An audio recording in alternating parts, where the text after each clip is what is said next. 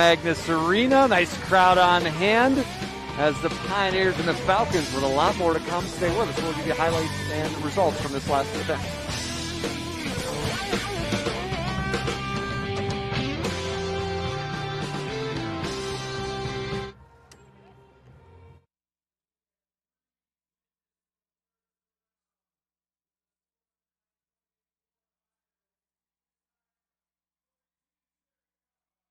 Report presented by Centura Health. These are two huge names, Marcy, unfortunately. Two huge names, both out with an Achilles tear. They've both been repaired. They have had surgery, and they're on the road to recovery. But big loss for this team. Obviously, Lindsey Brown's been all around as well. But it gives this team an opportunity to really step up. They have a strong sophomore class.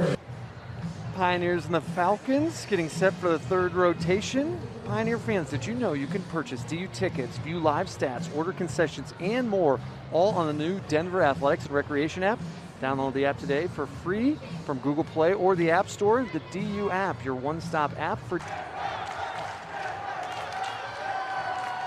Big crowd on hand here at Magnus Arena. The Falcons on beam, but before that, we're going to review this third rotation. We'll go over some highlights and scores. So come right back. We'll check out the results.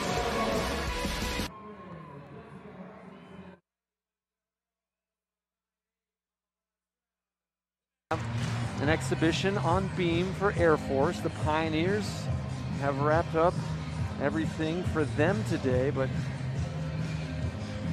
and I beg your pardon, it looks like Air Force may be finished, so that is going to complete our competition here from Magnus Arena. We've got a lot of results and highlights to go over from an unbelievable afternoon of collegiate gymnastics here in the Centennial State.